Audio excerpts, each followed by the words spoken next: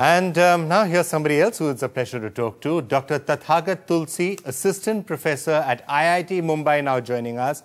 The youngest IIT Professor, Tathagat, if I get it right, in IIT's history.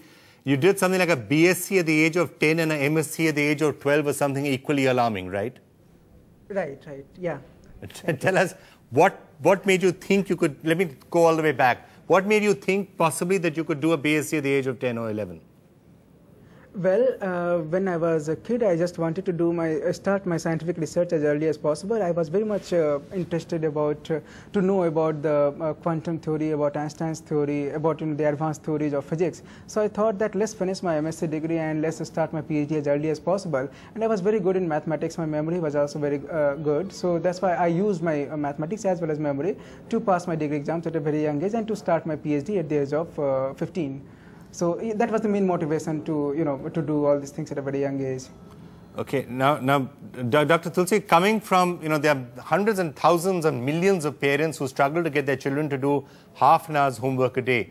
Were you used to completely self-motivated, you used to sit and work by yourself, and how much did you work when you were growing up in your young age? Yes, I was completely self-motivated. It was basically because of my own interest to do science, and that's why my concentration in studies was also very good. I see, most of the kids, when they start reading books, they are not able to concentrate for, say, more than 1 hour, but I was able to concentrate for, say, around 6 to 7 hours, basically because I used to like study. It's like if you like watching movies, if you enjoy watching movies, you can concentrate.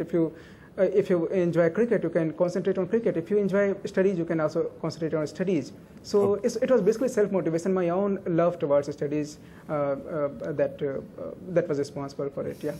Okay, Dr. Tulsi, now completely different. Now you worked very hard, you've studied very hard, you've got all of this. Now you have to teach other people. Is that going to be a bigger challenge, you think, or something which you'll also love?